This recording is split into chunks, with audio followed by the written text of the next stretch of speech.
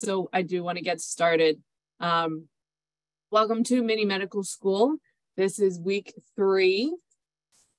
Tonight's attendance is going to be taken by survey again, the same way that we did it last week. A link to the survey will be put in the chat momentarily. So if you are joining us tonight on the webinar, please make sure you check the chat. It will go in as soon as Dr. Wimmer starts speaking. So when you fill out that survey, that will be your attendance check for today. If you are joining us on the phone, please just email me. Please email me that you have. I'm not going to give my name out here because it's going to be recorded, but if you're joining us on the phone, please email me, okay? And just let me know that you were here today. If you do not email me by 9 o'clock or you do not fill out the survey by 9 o'clock, you will not be counted as present, okay? Just like last week. So no need to put any names or information into the chat. Just fill out the survey, or if you're joining us by phone, email me, okay? Easy peasy. So this is week 3. We're at the end of tonight, we'll be at the halfway point, and we're going to hear a really great talk about interventional cardiology. Our speaker tonight is Dr. Neil Wimmer. Dr. Wimmer is a cardiologist at ChristianaCare. He is board certified in cardiovascular disease and interventional cardiology by the American Board of Internal Medicine. Dr. Wimmer is an honors graduate of Brown University with a bachelor's degree in public policy and biology.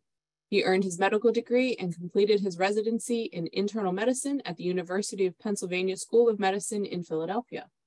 After achieving his Master of Science in Epidemiology from Harvard University School of Public Health, Dr. Wimmer completed fellowships in peripheral vascular and cardiac structural intervention, interventional cardiology, and cardiovascular disease at Brigham and Women's Hospital in Boston, Massachusetts. So I'm going to stop my screen sharing, and I'm going to let Dr. Wimmer take over. All right. Thank you, Kate. I appreciate the opportunity to talk to everyone tonight. This is very exciting. And I'm going to share with you a little bit about part of my job, which I think is the most fun job in all of medicine. I get to be an interventional cardiologist. So the first thing is, what does that mean? And we'll talk a little bit about that as I set up my slides here, and hopefully you'll be able to see them shortly.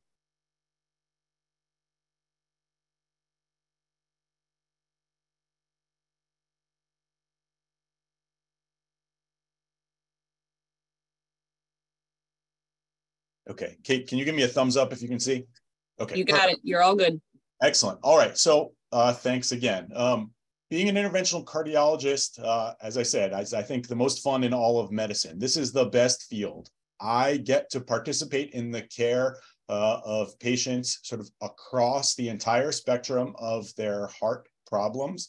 Sometimes people come to me when they're just concerned that they have a concerning family history of heart disease.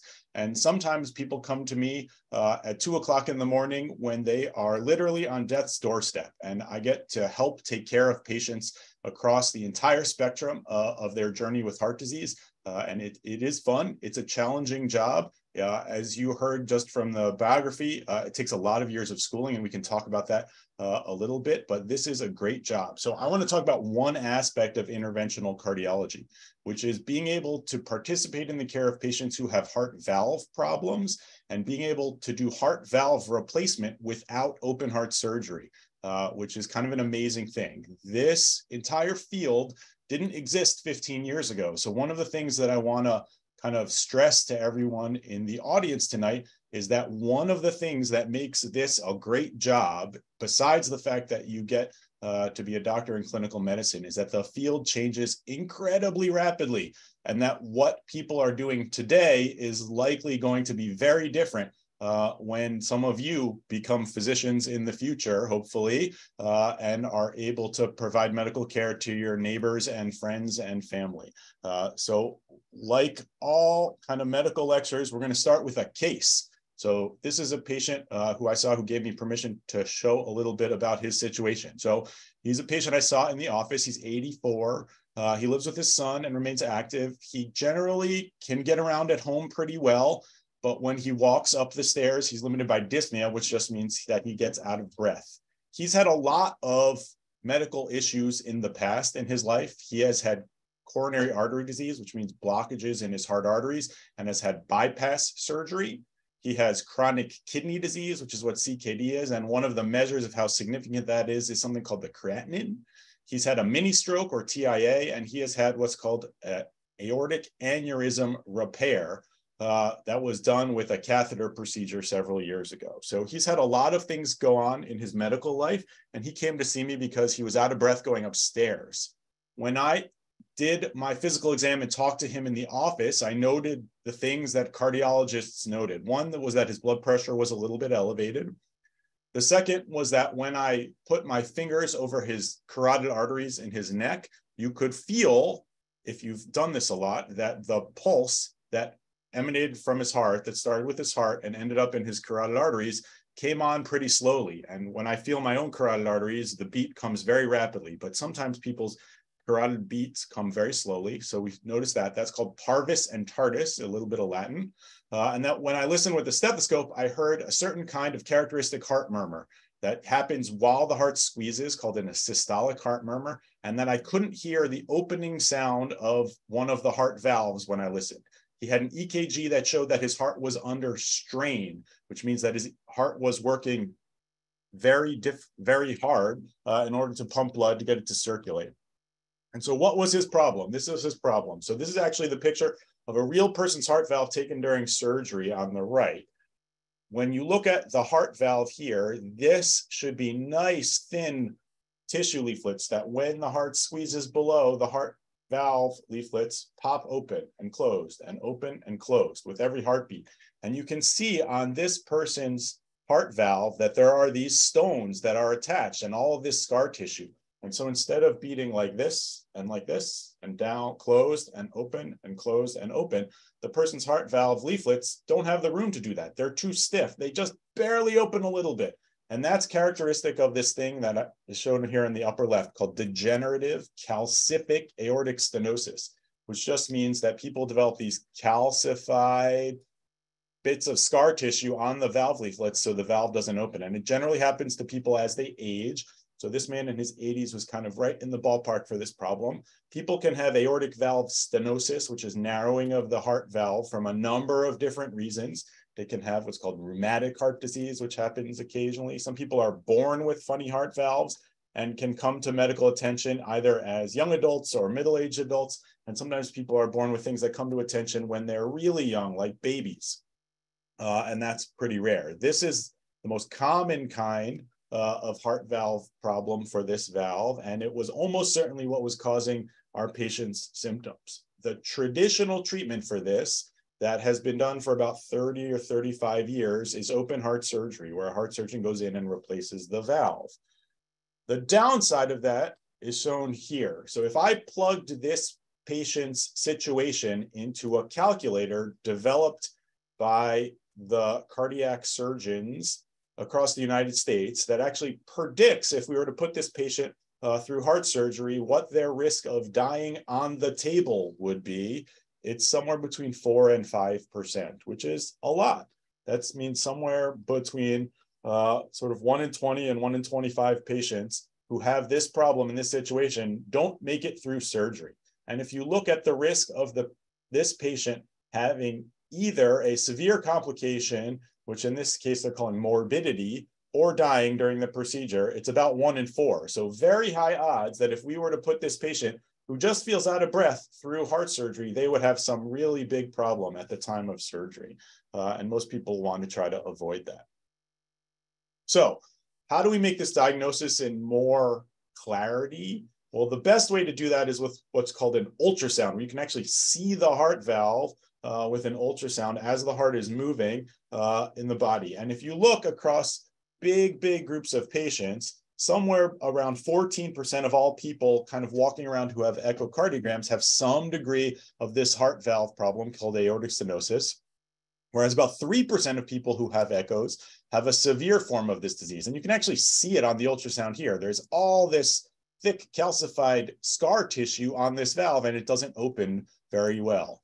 When you're looking in the image at the top left, this is just a different view of that valve. The upper chamber of the heart is here. Blood goes through the valve that's right here into this chamber and then out through this valve. And this is the valve we're talking about. On this screen, this valve should be almost not viewable, but here it's very calcified and bright white, and that's very abnormal if you've looked at a lot of these scans. So this is how we make the diagnosis besides listening with the stethoscope. And we can calculate how severe the valve is by using some principles that people learn in physics class. So one of the reasons that I think this part of medicine, besides the fact that I get to take care of patients across the spectrum of disease, and the fact that we have a field that moves really quickly and is rapidly evolving, is that I get to use all different kinds of skills in my job every day. So one of them is understanding physics and how some things like ultrasound work. So we calculate how severely narrowed the valve is here when we can't actually see it, even with ultrasound, by relying on what's called Bernoulli's equation, which is just a physical principle that says that the amount of energy carried by the blood that's moving before the valve narrows is the same here as it is here. And if blood is going to make it through a valve that's narrowed, it has to speed up for the same volume of blood to make it from this very wide area to this very narrow area. And so what we do when we estimate how bad this problem is we make some measurements and calculate what we think the area is at this point where the valve narrows. By measuring the speed of blood below the valve, we measure the area of the blood that the blood goes through below the valve.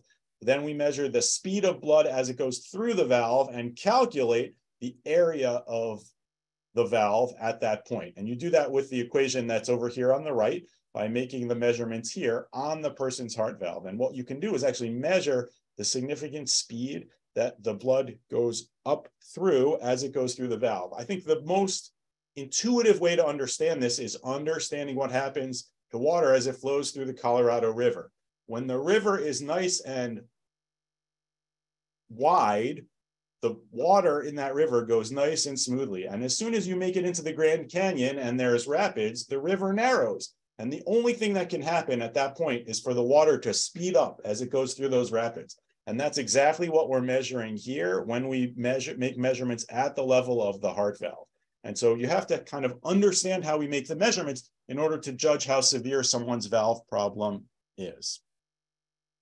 The second way we can make this measurement is actually by doing invasive measurements, which is what I do as an interventional cardiologist. We actually go into people's bodies with catheters, which are tubes that are put in through the blood vessels, and we snake those catheters through the aorta, which is the main blood vessel above the heart, through the aortic valve, which is right here, and put a catheter inside the heart itself and another catheter outside the heart. And then you measure the pressure difference by directly measuring the pressure in here, inside the chamber and outside the chamber. And that gives us the difference in pressure between this curve here and the curve that's here.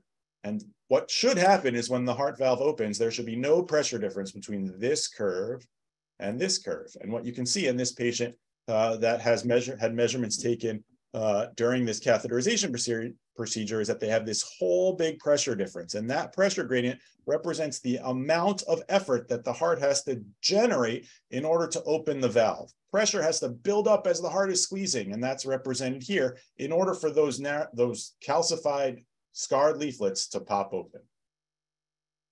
And so what does that mean? Well, most people do actually do very well with this problem for a long time. So if you look at a plot of age and how people do with this valve problem, people do very well for many, many, many, many decades until they kind of fall off a cliff. And once they start to develop symptoms, people start to die and they survive for not very much longer. And so people do well. So we try to watch people without doing something until we get to this point where the curve is going to take a dive. And at that point, we want to catch them before bad things start happening to people. And that's when we want to do something. And the best way to treat this problem is by replacing the heart valve. So you can look at that another way. As people's heart has to work harder by squeezing really hard in order to generate a very high flow velocity on the echo, which is what I was just showing you. So if you look at the curve in yellow, that's people with very high velocities, and compare that to people with velocities that are not so high. the people with velocities that are really high don't do very well. And so we watch people when the velocity is low or when the velocity is moderate, but by the time the velocity gets severe, or on the right, very, very severe, we like to replace the heart valve because we'd like to avoid this becoming a deadly process. And so just to give you a sense of how deadly it is, if you take a group of people with this problem and just follow them with medicine without replacing their heart valve, this is how often they die. So this is the amount of time from when they've been identified and put into a study. And if you just watch people at 12 months, about 50% of patients die. If you go out to about 24 months, 2 years, it's almost 70% of people die. This is a really, really, really bad problem for patients. And so we need to intervene once we get to that point where people are about to fall off the cliff that I showed you a minute ago. Sometimes people's hearts are actually sick to the point where they can't squeeze hard enough in order to generate that flow. And so sometimes people can actually have very diseased valves, even though they can't generate that very high velocity. And so that's actually a worse problem that people can develop. And that's called this thing that's called low flow, low gradient aortic stenosis. It can be a big problem actually for us to diagnose because our echo is not as good for making the diagnosis. And it also means that people often don't do very well when it happens. So what do we do for people? Well, the generally accepted treatment for this is heart valve surgery.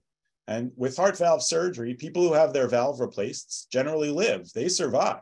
People who don't have surgery, like I just showed you, don't do very well, and they often die. So the classic treatment for this that's been done, as I said, for several decades, is that people get open heart surgery. Open heart surgery works really, really well, but open heart surgery is a huge deal. It's a huge deal. People come into the hospital, a surgeon opens their chest through the bone in the middle of the chest, called the sternum. So they do what's called a sternotomy. They expose the heart. They connect all of these tubes that you see in this schematic drawing, and then they stop the patient's heart. They put the patient on the heart-lung bypass machine, and so it replaces the work of the heart. They actually open the heart, opening it right here, like shown from above, and then they sew in a new valve. And those valves can either be made from the tissue from a pig or cow, or it can be made from what's called a mechanical valve from metal or plastic. Those valves work very well, and the surgeon closes everything up at the end of the procedure. But as you can imagine, when someone needs to be opened like this, it's a huge deal to recover. So heart valve surgery can be done through an incision as small as about this incision on the right. This is a man's chest where the smallest incision you can do heart valve surgery through is here. And traditionally, the surgery actually created an incision that was the whole sternum from about here all the way up. More and more surgery now is being performed through incisions that are smaller, so this size incision, but it's still a huge deal to recover from this. It's also quite risky to do these surgery procedures. So these are all the best data we have from all the heart surgeries that happened across the country from the years 2006 to 2017. And you can see that when people have their aortic valve replaced, about 2% of people don't make it through surgery, which is actually quite a lot. Compared to some of the other surgeries that people can have. When you start to make the open heart surgery even more complicated, where they have aortic valve surgery plus what's called coronary artery bypass surgery, or two-valve surgery, where you replace the aortic valve and another valve called the mitral valve, people do even worse because the surgery is even more complicated. And all that goes along with people needing to be in the hospital for a while after surgery. So if you look at just the dots that are black and filled in, that's how long people stay in the hospital on average after surgery. So it's somewhere around 7 days, about a week patients stay in the hospital. It's gotten better over the decade from 2008 to 2017, but it's still about a week that people stay in the hospital with uncomplicated aortic valve surgery. And so that's a lot to recover from, particularly when you're like the person who I showed you before, who's in his 80s. That's a big deal. Now, you can imagine that not all people are equally good as candidates for surgery. So you can imagine that this person who doesn't have a lot of other medical problems, as compared to this person who's a decade younger, but has a very, very, very, very, very, very, very calcified aorta, That makes it difficult for a surgeon to operate. Or this person who's had a lot of other heart surgery before, chest wall surgery before, makes it difficult to recover from heart surgery. So just knowing people's age or the things that are wrong medically doesn't always tell the whole story. Heart surgery is very complicated, and people can do better or less well depending on what they've had to go through medically over the course of their life.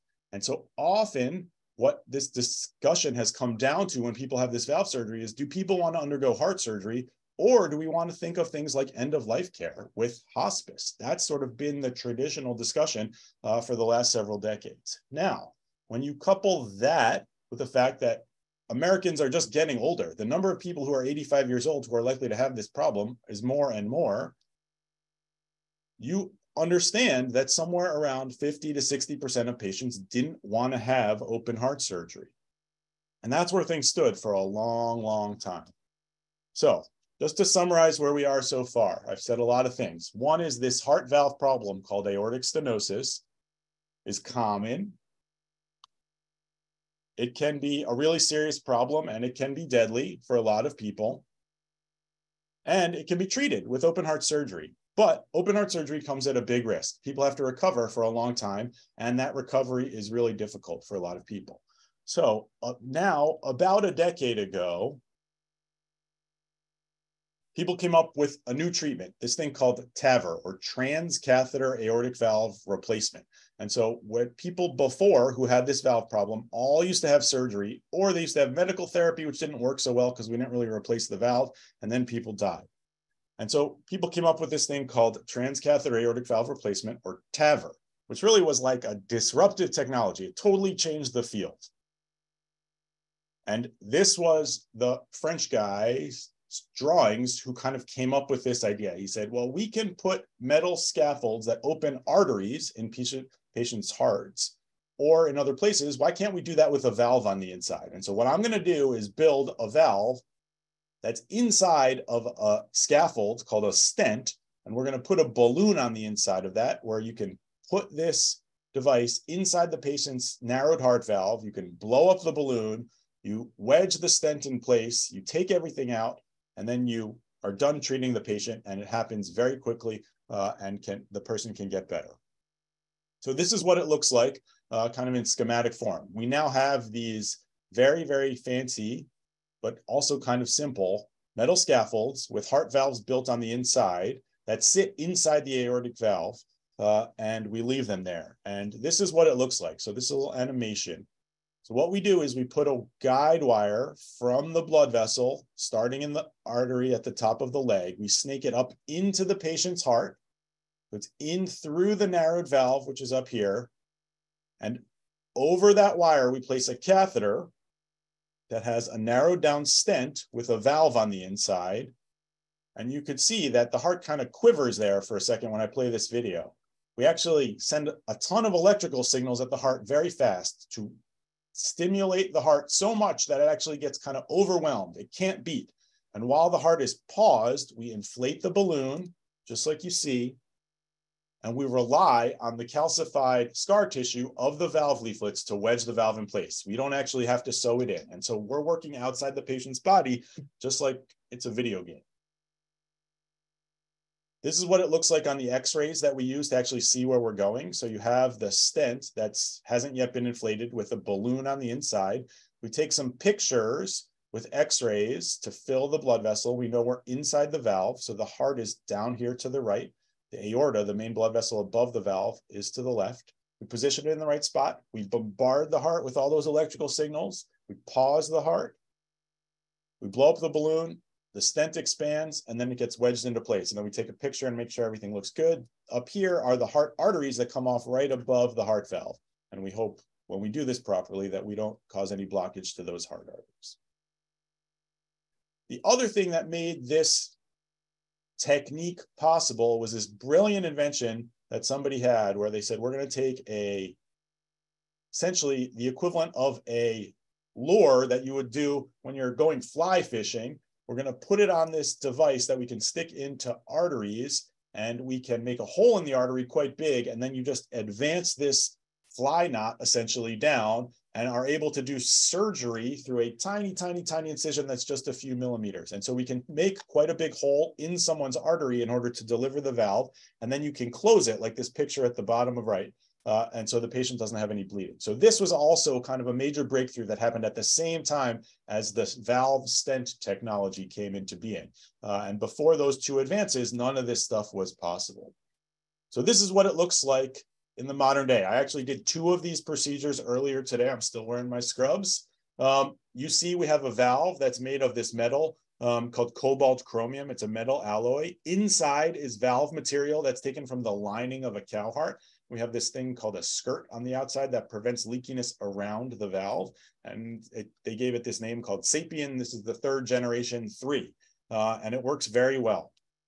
So if you actually now look at the data I showed you before, so the people in black are people who didn't get heart valve replacement when this technology was first being studied. The people in blue was the survival of people who did get the 1st generation of this device. And you can see that there's a big separation between these curves of how well people did in terms of survival. So if you look at 1 year, in the people who didn't have their heart valve replaced, about 50% of people were dead. But in the people who did have their heart valve replaced, 31% of people are dead, representing about a 20% improvement in people's survival. Now, a lot of these patients, like I showed you, are older people who die from other things. People don't live to be 130 years old, but there's a big difference in survival. So at 1 year, you need to treat 5 patients in order to prevent 1 person from being dead, which is pretty dramatic, actually, and a big improvement. So in the beginning, when this stuff first came out, it came at the cost of bleeding and what we call vascular complications, where people, because of the size of the equipment, had problems where we went into the arteries, usually in the leg. And so in the beginning with TAVI or TAVR, which is the valve replacement, people had more bleeding or more vascular complications as compared to when we didn't do the procedure. They also, in the beginning, had more strokes, because as we pushed this large device through the blood vessels, it came at a cost where you could knock off pieces of plaque and it could go to your brain and cause a stroke. And that was a major problem. Now, this technology improved dramatically from when the first procedure was done by this guy Cribier in Paris in 2002, all the way now through 2023, which is not even on the slide, where a lot of things happened in terms of we learned more about this stuff and we developed better technology where the equipment got a little bit smaller and we got better at it. And so what started as us only doing open heart surgery for these patients evolved. Initially in 2011, we learned that we could safely do this procedure in people who either were too sick for surgery or were high risk for surgery. But if people were still good surgical candidates, we still did surgery. The field evolved even more. And so what we started with were these big tubes that we had to deliver the equipment for that were about 8 millimeters or 24 French in diameter that would go in the blood vessels. We started with these valves that had no skirt on the outside. And then we went from generation 1 to generation 2. And all the way now we're putting in generation 3, just 1 decade later. And because of engineering advances, we're able to shrink the system down that we can deliver it through a tube that's much smaller now than what it was when we started in 2011, 2012. And we're able to offer many more sizes of valves that go from 20 millimeters to 29 millimeters, when in the beginning, we only had 2 sizes of valves, these kind of intermediate sizes. And you can imagine people come in different sizes. And so sometimes people have small valves and sometimes people have big valves, and it's nice to be able to treat everybody. So now when we compare surgery and this TAVR procedure, even in patients who are much healthier, TAVR performs just as well as surgery, which is good. If you actually look at how people did with the 3rd generation device, now TAVR performs better. So on this axis are bad things that can happen to people. Either they die or have a stroke, and TAVR seems now to perform better. Less people have these problems than when they get open heart surgery with a regular valve.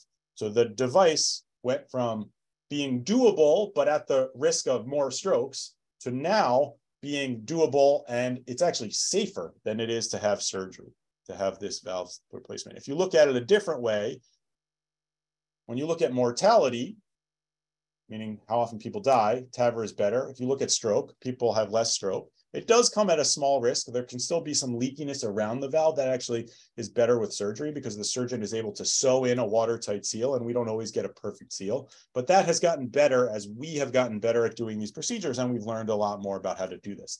So an illustration of how that's happened is if you look at how often people have died with this procedure. When we first started doing this procedure, all the way on the left, about 6% of people died before they made it out of the hospital. And now that's down to about 1%. It's actually even better than that now as compared to this slide. And stroke has gotten better too. So we had a big amount of strokes in the beginning as the technology was being developed.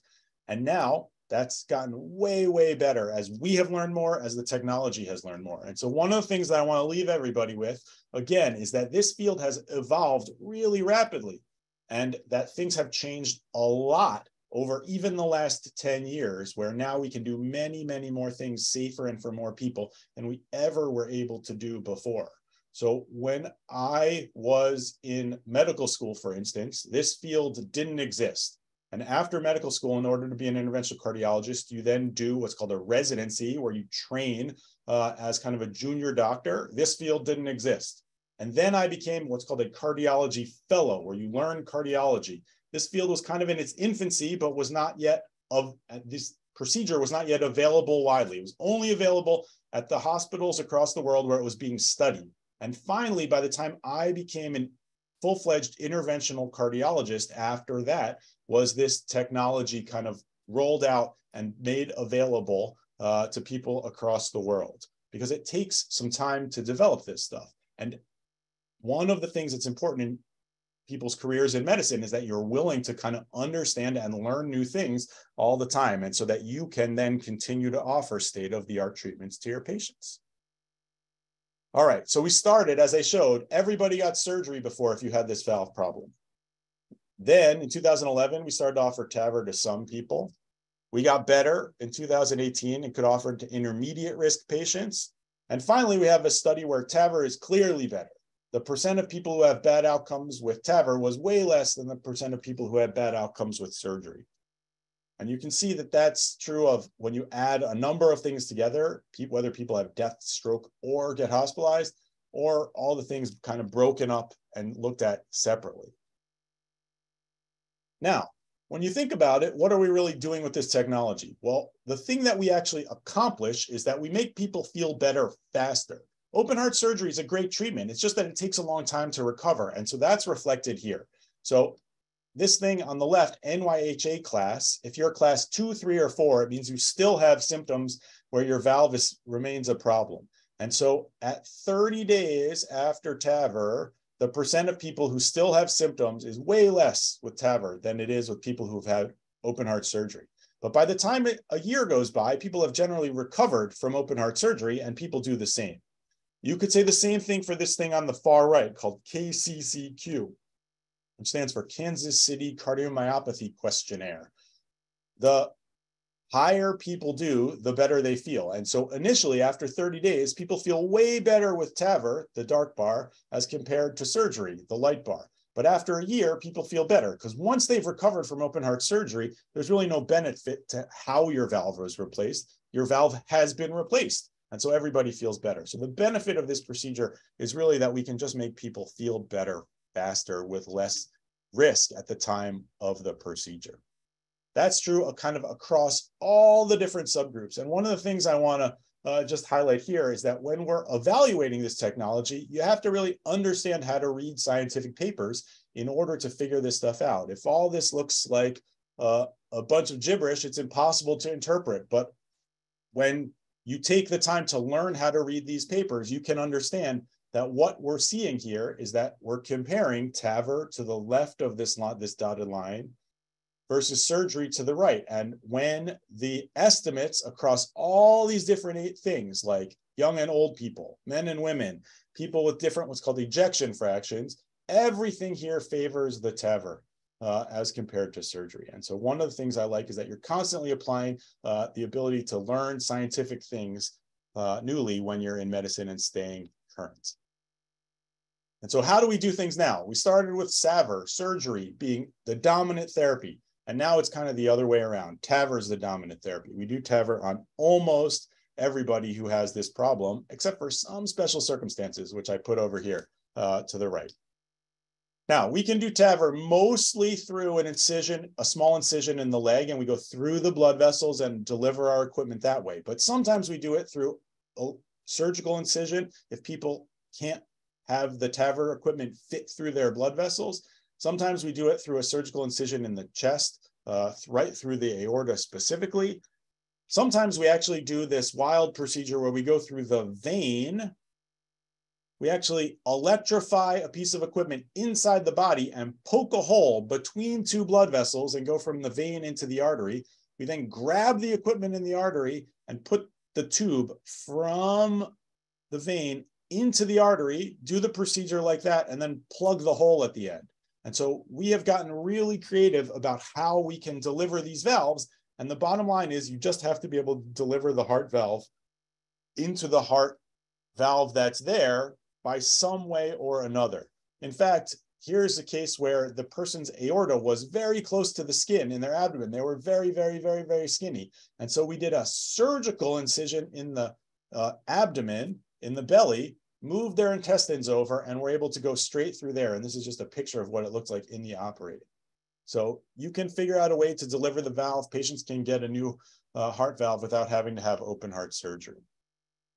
Sometimes people do so well with this procedure that we actually discharge them on the same day. They don't have to stay in the hospital at all, except a few hours to recover. And generally now, we do this procedure without general anesthesia, which means we just sedate people that they're in kind of a twilight. I did 2 procedures this morning where people had valve replacements, and both of those patients were talking to me the entire time they were having their valves replaced. They had their valve replaced. I said, you know, sir, you've had your valve replaced. He said, oh, great. I didn't know anything was happening. And they're totally awake. They're just sedated a tiny bit so they don't kind of know what's going on, which is a major advance. You can imagine if you're in your 80s and don't have to go under general anesthesia, people do much better. So just in summary, we started where we treated all these people with surgical aortic valve replacement, and things have evolved to the point where now we're doing TAVR in most patients. But when don't we do that? Well, there's still some very specific medical situations where that doesn't make sense. The first is, we didn't really talk about it, but that these valves can wear out. And so valves last somewhere between 10 and 15 years on average. And so if the person who has this problem is, say, 40 years old and is likely to live to age 80, then putting a valve that's going to wear out in 10 years just means they're going to need another procedure in 10 years. And so sometimes we put in what's called a mechanical valve, which is a kind of valve that doesn't wear out. So far, no one has figured out how to put in a mechanical valve except through open heart surgery. Sometimes people need other kinds of surgery at the same time. So they have what's called aortic stenosis, but they also have aortic aneurysms, which can only be fixed through surgery. And so sometimes those people undergo surgery and have everything fixed at the same time. Sometimes people have what's called a very large aortic annulus, which just means that the valve itself is bigger than the valves we are able to pull off the shelf and use because no one has manufactured them. And so if people have unusual sized valves, either too small or too large, usually too large, we obviously can't put a valve because it won't fit.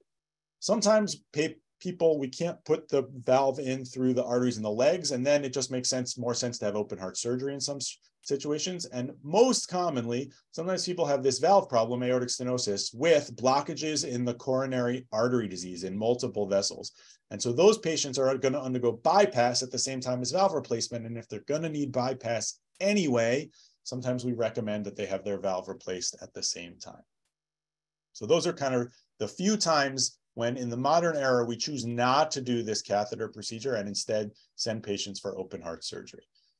Now, as I said, this field has evolved really, really rapidly in just the last decade, but things are getting even better. And so we're coming out with smaller devices. We're figuring out more and more ways to put these valves in. We've actually done some procedures through the carotid arteries in some patients if they need it. Our rates of stroke as a complication are getting way less. We actually have developed these new devices that can actually catch debris that can be dislodged when you put the valve in, and so the risk of stroke is less.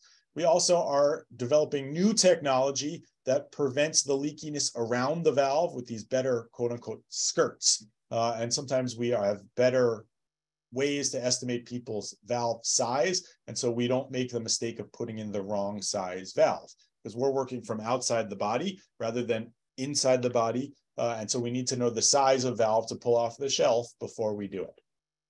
Now, one of the reasons I really, really, really like doing this kind of work and being an interventional cardiologist is that I get to work with all different kinds of people in the hospital.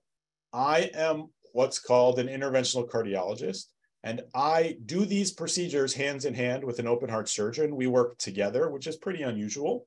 We do these procedures in concert with an anesthesiologist who sedates the patient at the time of the procedure. We rely really, really, really heavily on other kinds of cardiologists who do the ultrasound procedures, or radiologists who help us plan these procedures. And none of this stuff is possible without help from other doctors who take care of these patients, most of the time who are pretty elderly, and the other people as part of our medical team. So there's a huge team of nurses and technicians who make this possible. So this is really, really, really a teamwork game. And so the only way to do successful TAVI or TAVR is by playing as part of a team.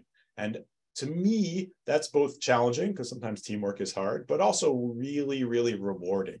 And it underscores the nature of how healthcare is moving, that it is impossible to do these procedures, even if you are the most talented, most successful, most brilliant person alone. You just can't have a successful outcome for patients. You have to work in a team. And for me, that's really gratifying.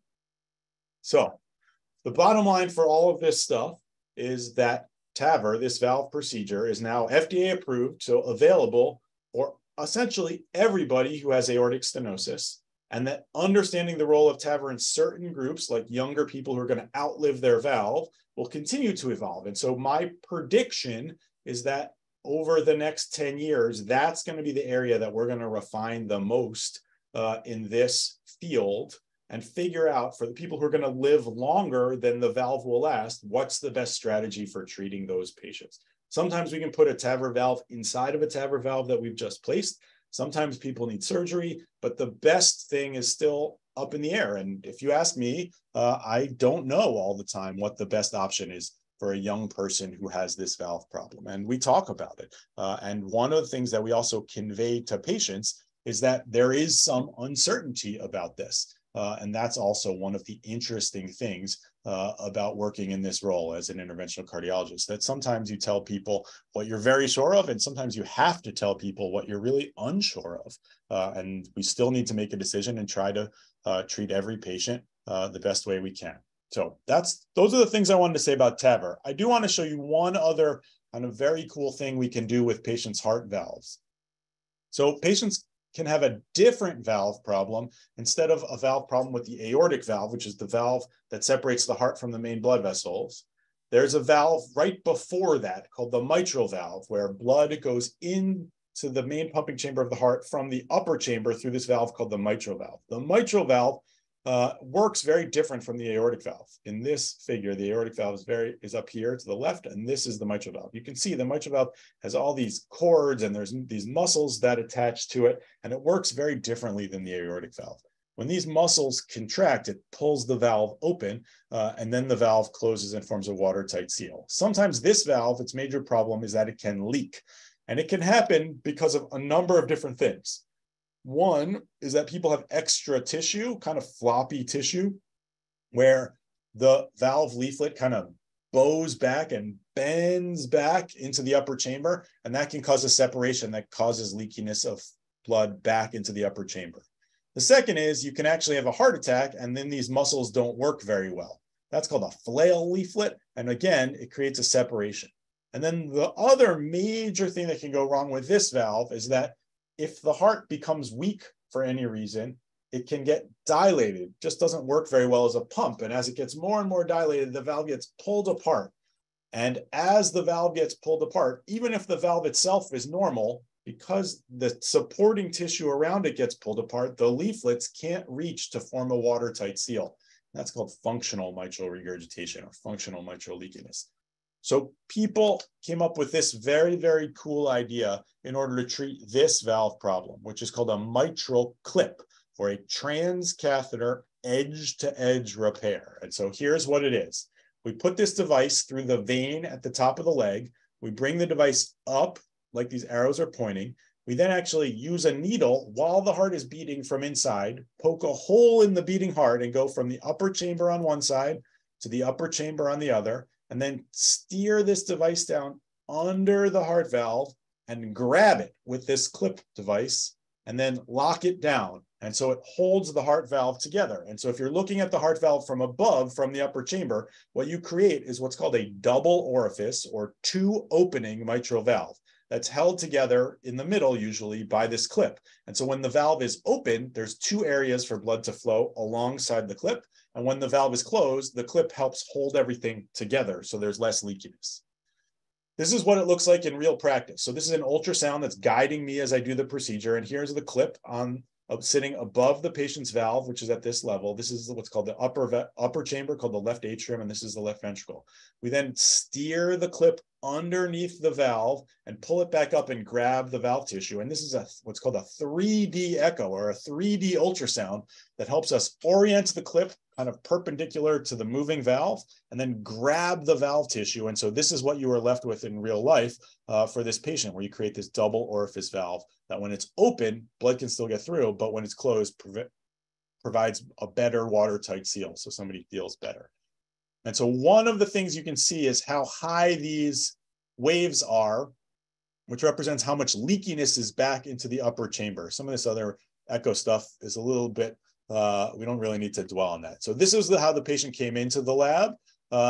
And before we did anything, they had these V waves that went as high as 60 millimeters of mercury, way high. We put in one clip and the V waves came down here. I'm sorry, this got covered to about 25 or 30. Things still looked good on these images on the left. And then we put in another clip, and now the V waves are basically gone and the pressure is normal. Now the pressure is about 12 or 13. And so we've taken it from where the patient had V waves to start of 60 millimeters of mercury and basically gotten rid of all the leakiness by just clipping the valve together. And one of the things you worry about is what's shown here on the far left, that sometimes when you grab the valve together, you can actually make a leaky valve a narrowed valve, and that's a different problem. But we don't have that as measured by this thing called the transmitral gradient, which remained only 3, which is great. And so this procedure can work really well. So here is the evidence where the blue represents the device, and patients who had the device or the clip procedure did better. They had less death or less mitral valve surgery as compared to patients who were just basically treated with surgery initially. So that's the evidence that the device works.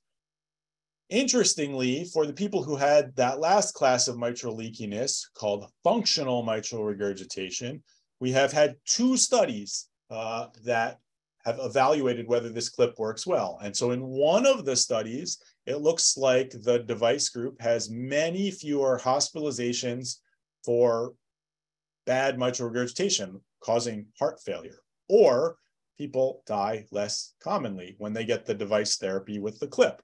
Interestingly, at the very, very same time, and actually the same meeting, people presented data from another study looking at the same procedure and saw that there was really no difference in the probability of having an event in the people who got just medicines versus the people who got the clip.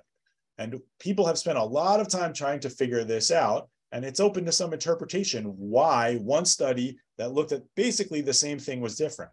The idea that people have come away with in the field is that the patients in the study were very different, that the people in this study, the MITRA FR study that was done mostly in Europe, but headquartered in France, had patients whose hearts had become much, much sicker. And that by the time patients' hearts were so sick, doing the procedure didn't really help. Whereas in this study, the patients had the leaky valve, but their hearts weren't quite as sick. And so they weren't as far gone. And so that the idea being that there's an optimal time where you have to find people when they have the problem, but before they're too sick in order to benefit from the therapy. And so I just wanted to show that as a second very, very interesting thing that we can now do. So patients avoid open heart surgery and mitral valve replacement, and we can do a procedure just with a catheter that the patients go home mostly the next day and don't have to recover. So I just want to stress, this field has changed tremendously, as I said, from the time that I was in medical school right after college, all the way through my training, to the point where now we are doing these procedures essentially every day. And there's a whole team of us at a place like Christiana Care that continue to provide these procedures to patients so they can be treated without having to undergo open heart surgery. I think this is like the coolest thing in all of medicine. We've combined understanding physics to understanding technology innovation, to being able to read scientific studies, to being able to participate in the care of patients as they're really, really sick. And things continue to evolve and get better. And so I really, really believe that this is a great field to be in and that exciting times are ahead. So those were the things I was prepared to say. I'm happy for anybody to contact me. The easiest way is by email. If anyone can email me, here's my email. If you have concerns about someone you know or a patient you'd like to send me or somebody in your family who you think needs this, we have a whole office set up to do this at the hospital. And so the easiest way to do that is actually to just call our office or you can contact a woman named Mary Kate Carroll, who's the nurse who kind of runs the program. But either of us are happy to talk more about this with you. I think exciting times are ahead, as I said. So I will end my formal comments there. Kate, if you want to open things up, we can do that. Yes, we already have lots of good questions in the chat.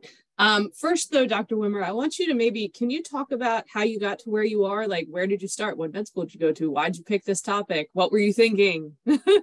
Sure. I didn't know how much you wanted me to talk about that. I'm happy to talk about that. So I finished high school and went to college. I went to a 4-year school. I went to Brown University in Providence, Rhode Island, which is a great school. I was a biology major and also a public policy major. I've always been interested in how major institutions figure stuff out and combined those and thought I would go into medicine. So right after college, I went to medical school and I went to the University of Pennsylvania in Philadelphia for a lot of reasons. One is I kind of grew up near Philadelphia and wanted to be near family. Some of it is personal. My girlfriend at the time, who is now my wife of 18 years, also wanted to live in Philadelphia. That's important. Don't let anybody tell you it's not. But also the medical school there is amazing. I had the opportunity, and I knew I would, to do a lot of research activities. So during medical school is generally 4 years. I actually did an extra year, got a fellowship and did an extra year of research on things related to this. And that really got me interested. I had always thought that I wanted to be a surgeon and do orthopedics, fix broken bones, do hip replacements, knee replacements. I thought that was super cool. I love sports. I thought sports medicine was awesome. But I got to do research studying some of the things related to the vasculature and blood vessels when I was in med school. I did that for an entire year. I actually made med school longer than it had to be because I liked it so much, and it really changed my interests and my trajectory. And so then decided when I finished med school that I was going to do training in internal medicine because I thought I wanted to study blood vessels and kind of work at a big hospital where I could participate in either cardiology care or vascular medicine, things like that. And so I did that. I was in internal medicine, what's called intern and resident, where you're kind of a junior doctor who learns how to take care of patients. So that's 3 years after medical school. I did that in Philadelphia, also at Penn. And then I decided that as part of that, because of all this stuff, I knew I wanted to train in cardiology. So I moved to what's called Brigham and Women's Hospital, which is one of the Harvard teaching hospitals in Boston, and did training in cardiology and interventional cardiology. During that time, I actually did more research and got another degree in epidemiology, and so made things even longer. And I think the thing I learned in doing all that stuff is, like, if you're going to pursue this kind of career in medicine, it is much, much more helpful if you like what you're doing. If you are scientifically inclined and know you want to be a part of clinical medicine and talk to patients and care for patients, this is like the world's most fascinating field. And it doesn't have to be cardiology. It could be anything in medicine. But if you want to do it well, as you saw just from the lecture that I just gave, it requires understanding a lot of different things. You got to understand science. You got to understand math. You got to understand a little bit about people. You have to be able to talk to people about death and dying. All that stuff is there. And doing that, getting the skills to do that takes a lot of time. And you got to commit to do that. Now, I love doing this. It's a job, but it took a long time. So I was thinking before the lecture tonight, I was having dinner with my wife before I came back to the hospital. And I was talking to my kids about this. And I started medical school immediately when I finished college. So I was 21 years old. I didn't finish training and get like a real, what's called an attending cardiologist job until I was like 37 years old. And all that time I was doing training. I loved it. And once you finish med school, you do get paid, but it's not a tremendous amount of money in the beginning. And you got to do what you like. And so if you like this, this is an awesome job. If you think you're doing it for some other reason, then you're going to like it. This is not a good gig for you. That was very helpful. Thank you very much. I like that. All right, let's get to some of these questions. So you were talking about a cow's heart being implanted. The question is, how does the body react to the cow's heart? Can it tell that it is a foreign object?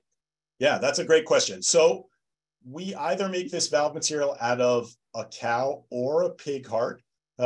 Generally what happens is all mammals, really across mammals, have this sac that the heart sits in called the pericardium. And it's a sac of tissue that the heart sits in.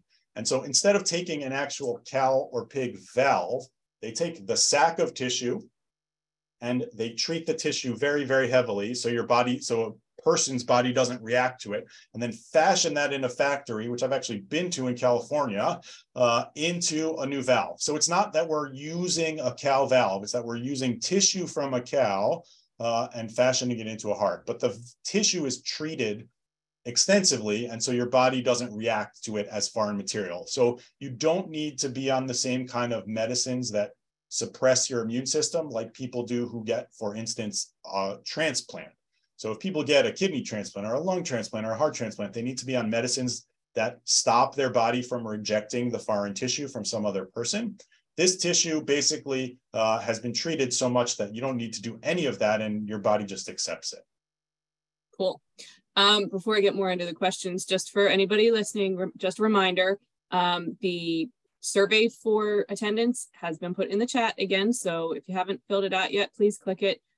If you are on the phone, please email whoever sent you the links to get here, and so that we can get your attendance that way. And attendance is going to close at 9 o'clock. Okay, back to the questions.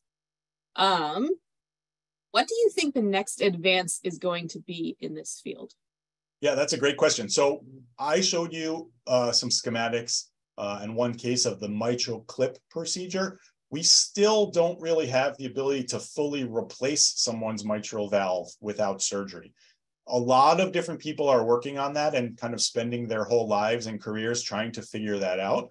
And I think one company is getting reasonably close. So my guess is that if I was giving this talk in 5 years, we will have the ability to fully replace a different heart valve called the mitral valve.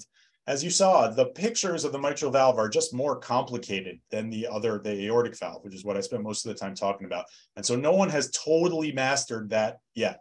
There's some promising stuff, but it's not really there yet. But my guess is in 5 years, we will have a mitral valve replacement technology that can be done without open heart surgery, which will be super cool. Because as common as aortic valve disease is, mitral valve disease is actually way more common.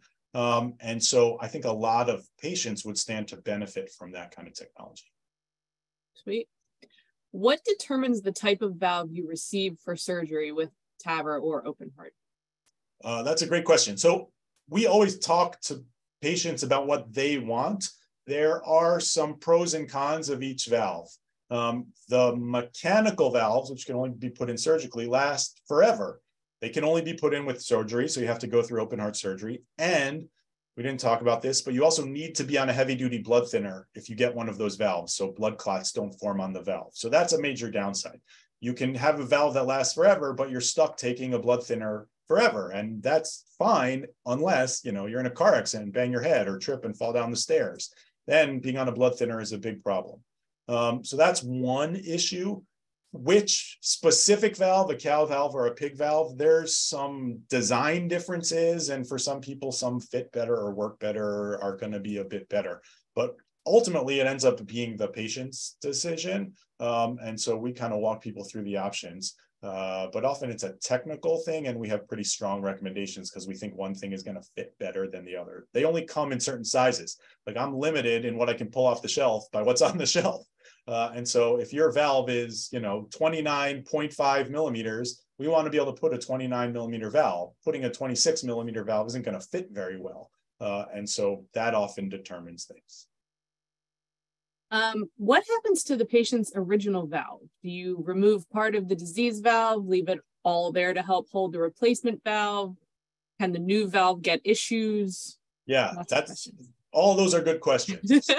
So, patient's valve is just squashed to the side, and we actually rely on them having calcium and scar tissue on that valve so it anchors the new valve in place, because we don't get to sew it in. We just rely that it gets wedged on in there and that it doesn't move. And so there are some people whose valves don't have enough scar tissue for us to be able to do this procedure. So sometimes people have leaky valves with no scar tissue, and that's a different problem, and often they're not candidates for this procedure. So that's one thing. The second thing is that these valves that we put in, they definitely can get scar tissue on them. And so that's why they only last for about a decade. In some people, they last for 7 or 8 years. Most people on average, they last about 10 years. Some people are lucky and they're going to last for 15 or 18 years. And we know that because the same stuff that's used to create these valves is what's used to create the surgical valves as well. And so we have a lot of experience because people have been getting those valves put in surgically for about 30 or 40 years. Then is the wrist used to insert the stent, and what is the rate of success rather than having to use an artery in the leg? Is there a different valve surgery entirely? Yeah, so that's a good question, but that is referring to something a little bit differently. So we generally are able to put a lot of different things in the blood vessels using the arteries in the wrist. That is limited only by the size of how much we can kind of shrink the device in order to fit it through. And so we need, in the wrist, you can work through something that's about 2 or 3 millimeters in diameter. And so we can do almost all the heart artery stenting procedures, where all you're doing is putting in a heart artery stent or stents, sometimes in the carotid arteries or in the arteries in the brain. That stuff we do almost entirely through the arteries in the wrist, almost all the time. So if someone comes in with a heart attack, which is a little bit different problem, we often put heart artery stents in through the artery in the wrist. This stuff I was talking about tonight, because the devices are 3 centimeters across, they can only be squashed down to a tube that's about the size of this pen. And so it's 5 or 6 millimeters across, which is way bigger than the artery that someone has in their wrist. And so we can only fit the devices through a bigger tube. And so for all this valve stuff, we have to go through the artery in the leg, or sometimes through the artery in the neck, or we make a small surgical incision, say here, or here, or here. But we can't fit it through the arteries in people's wrists. That's only for devices that are smaller than this. So, I'm wearing my scrubs. I'm on call later tonight. If someone comes in with a heart attack, we're doing the stent procedure through their wrist artery. But if someone needs a valve procedure, that's going through the leg artery. What kind of machines do you use when you're doing these procedures? Yeah, that's also a good question. So the room that we do these procedures in is awesome. It's super cool to people who like technology. So the room has the ability to be both an X-ray room, because we're working inside the body from the outside and we need to use X-rays to see things in real time. It has several huge TV monitors, kind of like the biggest flat screen TVs you've seen, that are like 95 inches across, that can put all the X-ray images and the monitoring images and all this stuff on. So it's kind of like looking at a room that has multiple things, kind of like what you would imagine like the control room for the Super Bowl would be, which is very cool. The X-ray machine is this robot that can go all around the patient and be moved around the room into different configurations, which is also very cool. And that costs somewhere in the ballpark of $1.5 million. And then we have all of the equipment that the anesthesiologists use to safely sedate patients or put them totally to sleep. So there's a whole other set of computers, monitors, anesthesia devices, a ventilator. There's a heart-lung machine. We can all of a sudden switch from doing a procedure that uses the X-ray machine outside the body to opening the patient's chest and doing full open heart surgery. So to build the room, it costs somewhere in the ballpark of between $4 and $5 million. And every hospital that does this has to have a room like that or very similar. And so the technology is awesome. It's really cool. And getting it to work together is also like something that's very interesting. So we, like me, the doctor, relies very, very, very heavily on the engineers who work in the hospital who keep all this stuff running and kind of everything working together. Because when our systems don't talk together, we have a big problem.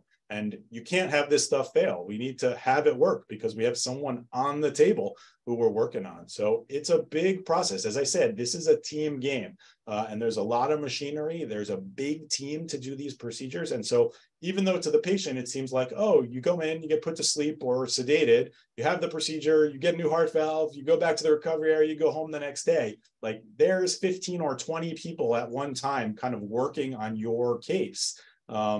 And it's kind of like this giant team that works together. And we all have to know what we're doing. I don't know, in the last few years, I've gotten very into Formula One car racing, like a lot of people have. And like when you see them change the tires on those race cars really fast, it's cool. It's this whole team working in concert together. And so that's when we are working well, that's what it's like, because the technology is pretty impressive. And yet we're still working on a patient and we got to be tuned into that person. Well, speaking of patients, apparently you did a MitraClip procedure on somebody's husband that is there tonight. And she said, amazing procedure, talented doctor. So well done you. Okay. Since you brought up cost, could you go into the, hypothetical cost if you don't know the actual answer, difference of using TAVR versus other surgical techniques? Has it become more cost effective since TAVR's become so much more common? Yeah, I know all the numbers very well because we talk about this stuff a lot. It's actually really, really interesting. So most of these patients who have this procedure are patients who are on the older side. And so in the United States, that means they are covered by Medicare insurance. So Medicare, for instance, pays the hospital the same amount of money no matter how you get your valve replaced, either with open heart surgery or with valve procedure. Open heart surgery is a huge deal as well. The operating room is expensive. Putting patients on the heart-lung machine is expensive. The valve that's made by the companies that make the valve is a few $1,000s. The same companies make the TAVR equipment, these valves, and charge much, much more. So for instance, the hospital is charged about $30,000 to buy the valve for these procedures. And so it's expensive. In terms of cost effectiveness, we are willing to do that because the recovery for these procedures is so much less. And so you don't, either the person or the hospital or the system doesn't have to incur the costs of a person being in the hospital for a week. Most people are in the hospital for just one day. So the cost and from a hospital perspective, the profitability, or from a society perspective, how much it costs to do this stuff is actually quite similar. And the companies that make the valves are quite savvy because they know exactly that cutoff, and that's why they charge more for the valves.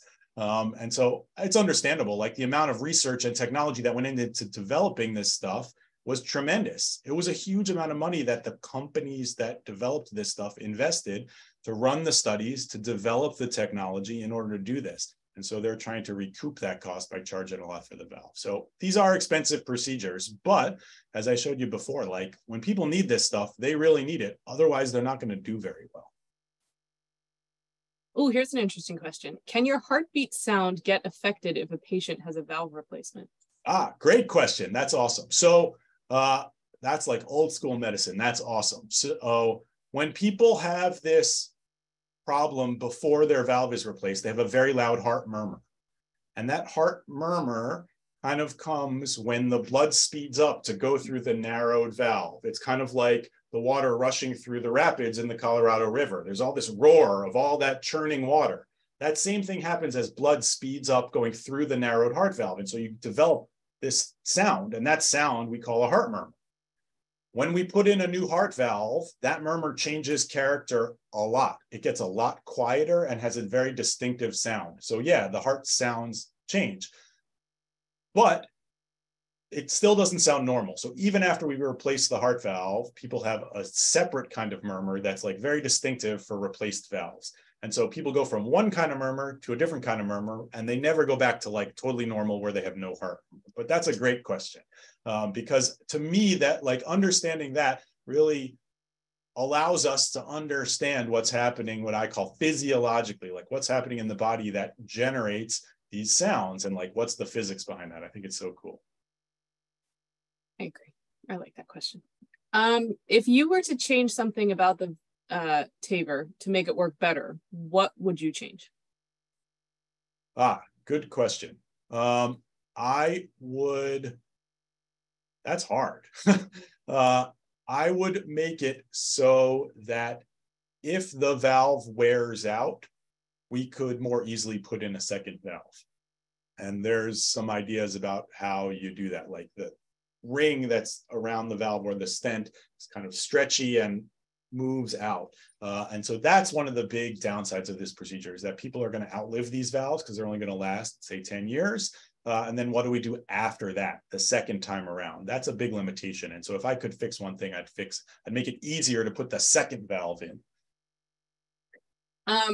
So how do you make sure that the TAVR does not slip or break after being inserted?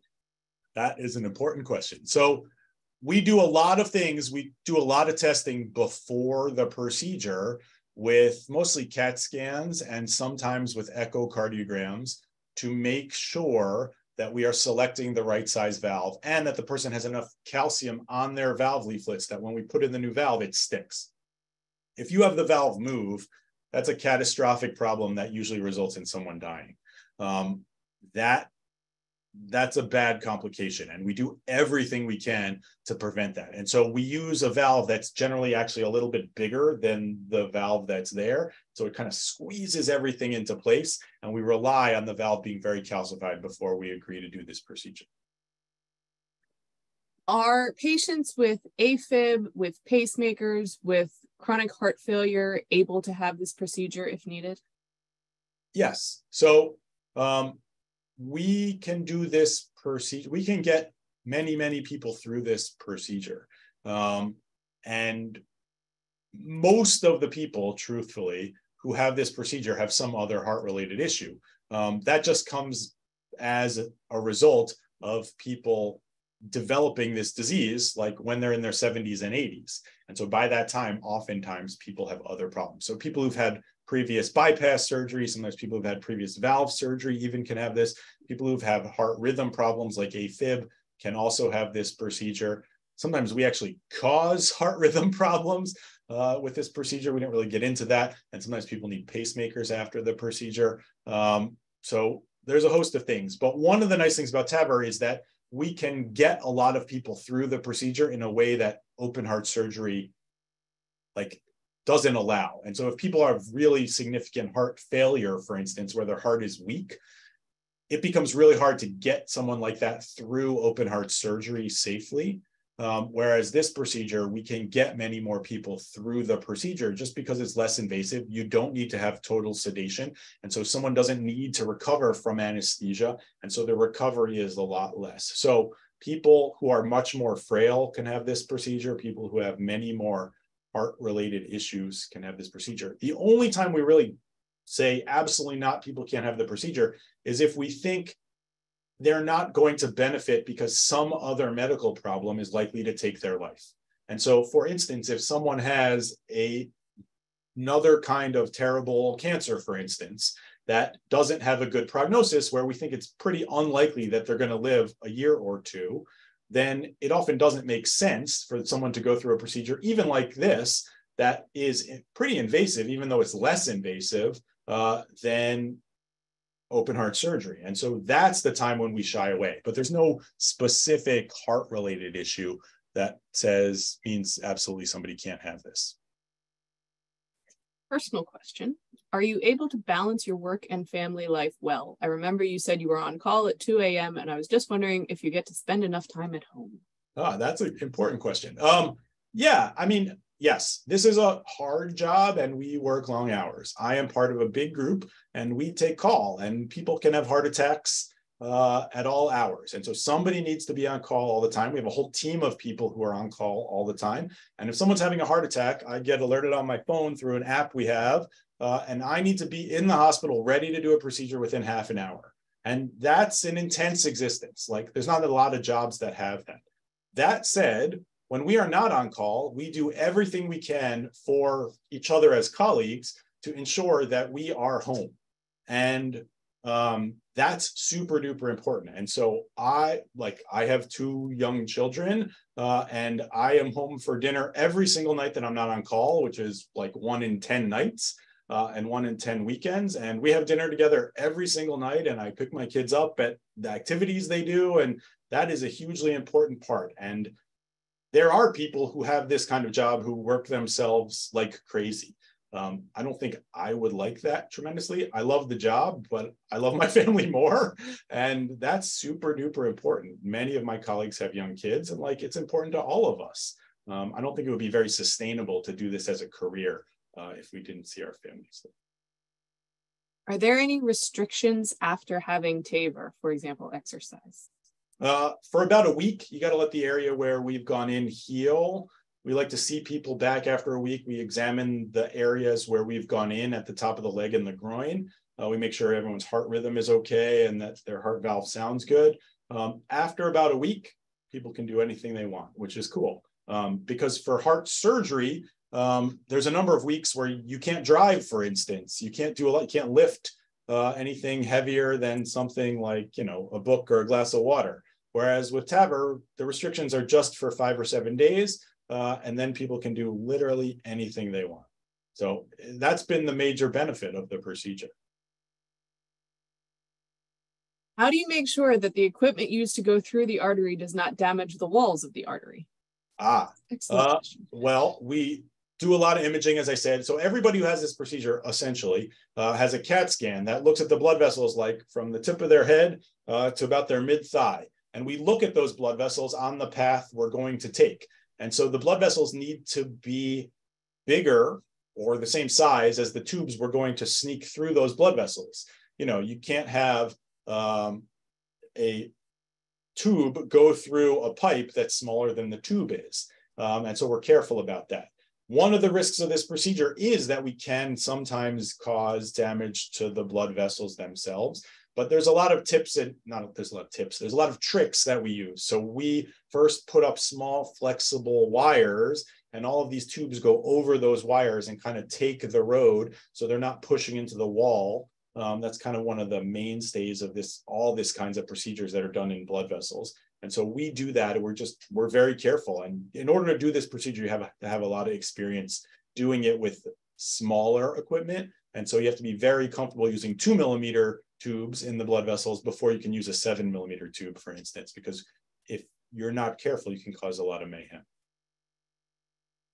There are 2 questions in the chat asking if this type of procedure would be done on children or infants. Now, I know you said that they'll outlast their valve, but do you want to comment on that?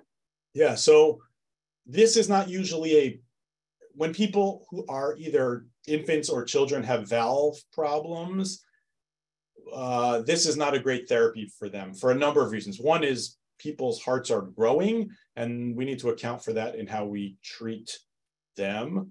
And so when people have valve issues, often this is not the perfect therapy. It's pretty unusual that people would have valve issues that would allow them to be treated with this technology. And so the answer to that is no. But sometimes we do use the same equipment to treat like people who are adolescent age or young adults in other valve positions where they were born with other kinds of valve problems, not aortic valve problems, but we use the same equipment to treat people's pulmonary valves, for instance. I didn't really get into that, but sometimes.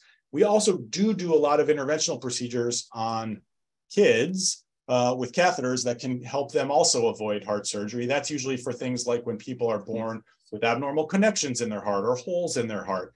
That uses a little bit different equipment. That's a little bit of a different discussion, but the techniques are kind of similar, where people have developed these pieces of equipment or devices that can go in through catheters that get put in through the blood vessels rather than having to open somebody's chest and put them totally to sleep. Do functional heart murmurs generally require intervention? If so, what would the interventions be and what are the outcomes? So that's a complicated question. A heart murmur just means the sound that's generated with blood flow through the heart. And that can happen for a lot of different reasons. When people say that they have a heart murmur that's functional, that usually means like not a problem, won't be a problem. Most of the time, that's how that term is used. And so there's lots of people who, if you were to listen carefully and you have a lot of experience listening to people's hearts with a stethoscope, have heart murmurs that mean absolutely nothing in the course of that person's life. And so they often don't need any treatment, but rarely certain kinds of heart murmurs can be associated with things like valve narrowing or valve leakiness. And those things need to be taken really seriously. So it requires a little bit of a distinction between what someone is talking about. And that's, one of the things that people learn in medical school and residency and fellowship training is to be able to distinguish those heart murmurs. Sometimes we also can't distinguish with just a stethoscope. And we do a procedure like an ultrasound to get a sense of, is the heart murmur coming from a process that we think is benign or not a problem? Or is it coming from a process that we think is going to need to be followed and is going to need treatment? So I would say the bottom line is this: most people who have heart murmurs don't need anything done. And it ends up being what I would call a benign or not problem. Occasionally, people who have heart murmurs need to be followed carefully by an expert like a cardiologist. What classes should a high school freshman take if they are interested in a career in cardiology? Interesting. So I would say this: if you are interested and you are a high school freshman, I think it is important to be facile with math and science, but it's also important to learn to read and write well.